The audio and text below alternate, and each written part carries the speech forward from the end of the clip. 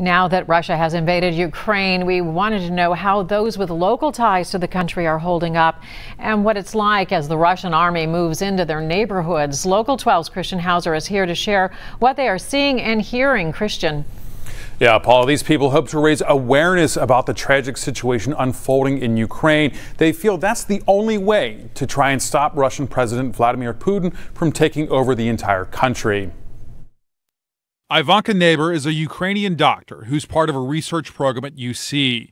She got a phone call at midnight about the invasion. We hear, the noise, like somebody's attack, not somebody's, but Russians attack Kiev right now, because all of my family in Kiev, in my hometown.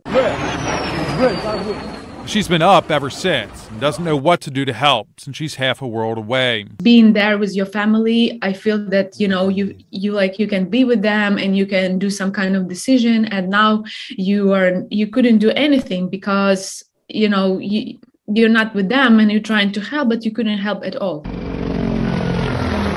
Her family's in a shelter right now, but experts say Kiev could fall within days, even hours. How worried is your family for their safety right now? They are not safe. My friends, my family, everyone, I know in Ukraine, especially in Kiev and in any other cities, they are not safe now. Meanwhile, Bob Herring, president of the Cincinnati-Kharkiv Sister City Partnership, has been receiving emails since the attack began, indicating that bombs had been heard on the outside of the city, explosions had taken place.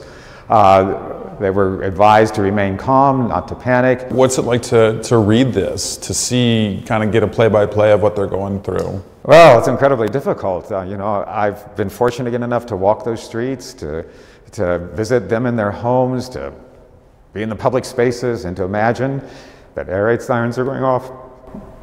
Tough, really tough. Are they worried that civilians could get caught up in this? Well, I'm sure they are, but the public face they've presented is one of optimism, that we will prevail. While Ukraine and its people are trying to remain calm and put forth that positive face, everyone that I've talked with says the unspoken feeling is without help from the West, it's only a matter of time before Russia gains complete control of Ukraine. We'll continue to stay in touch with them as the situation continues. Paula, back to you. Thank you, Christian. Stay with Local 12 News on the air and online for continuing coverage of Russia's attack on Ukraine.